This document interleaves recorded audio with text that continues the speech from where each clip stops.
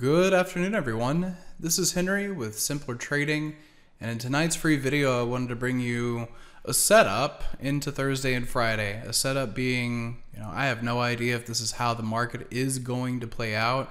I think you have to wake up on Thursday and assess a couple of things, but if we can see some strength, I think we've got some technical areas that might be reflective. And the idea of rallying into July 1st and then the long weekend, I don't think is too far-fetched. So if that is what we're going to see as we begin the day on Thursday, we have to start by holding the 3814 here in the SPX cash.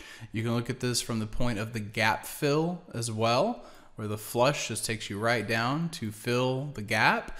We're able to recover that as an area of support and then move into a 15-minute squeeze that may provide some directional opportunity to get us started off of that support.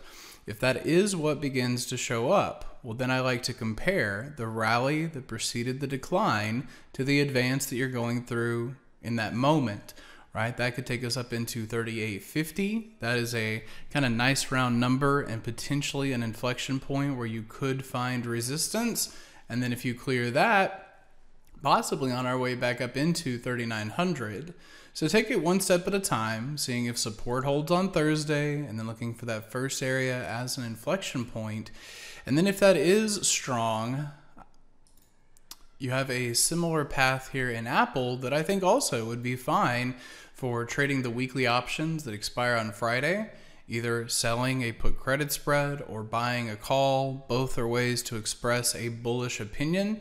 You have a little bit more violent move to come down and fill the gap, but it's similar thinking where you do fill the gap, you recover this area of support at 138.67 and staying above that, compressing into a fresh 15-minute squeeze.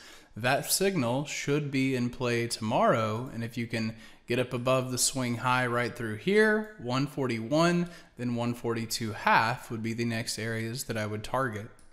So I hope that's a helpful review, gives you a few things to look at as you get your Thursday kicked off, and we'll see you at the next free video. Hey traders, this is Henry with simplertrading.com. I wanted to thank you for watching today's video. I hope you found it helpful, and if so, be sure to click the like and subscribe buttons down below. If you would like to also see me putting these ideas into action and trading my own account live in front of you, be sure to sign up at simplertrading.com. And I hope to see you in the chat room sometime soon.